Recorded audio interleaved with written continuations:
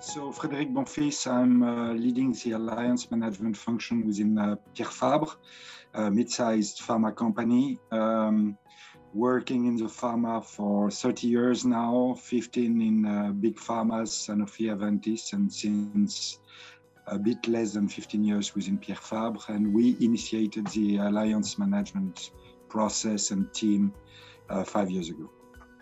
Well, the alliance manager should spend his time on the top priorities for the company, and I mean short-term and long-term. And this is the first thing that I did when taking this position. The first thing is to do a tiering of the different partnerships. Objective being to focus energies on the strategic alliances and to deprioritize non-strategic assets. At Pierre Fabre, we have implemented a tiering which is done not only by the alliance management, but with the support of the sponsors of the various partnerships. And it's based on 4 scales: opportunities of the partnership, finance impacts, risk, and complexity. And this tiering needs to be constantly updated when you have new partnerships, of course. Well, to make it short, you need to anticipate.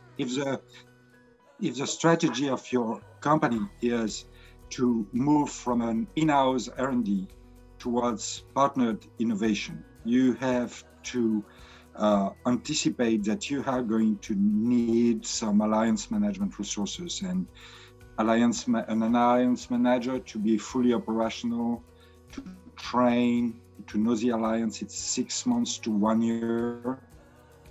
So you should anticipate your needs. As a lot of people know, even if the role of the alliance manager is to manage the relation with external partners, we spend more than 50% of our time aligning internally our teams on the project. So internal communication is really key. Also, the people need to understand your alliance processes. They need to understand the tiering that you have done and why, and how you are going to focus on the strategic alliances. This is why your tiering should be done regularly, validated at the C-suite level. And after that, regarding non-strategic partnerships, you should keep an eye on it.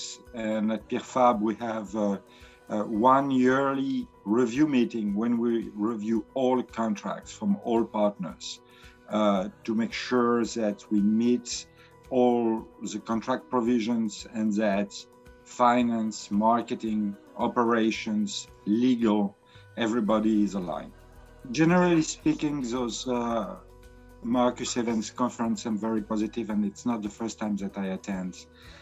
It's first an exchange of information, experiences, tips and tricks, tools. So you exchange a lot, and the fact that we are back face to face is really a good news. It's also a training, clearly.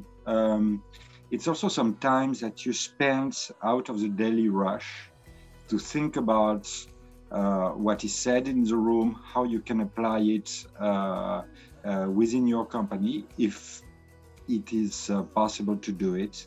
And finally, it's networking. And I've got 2 cases when we had new partnerships to start, and we had the chance to have met before with the other alliance manager, and so it's easy to start new alliances.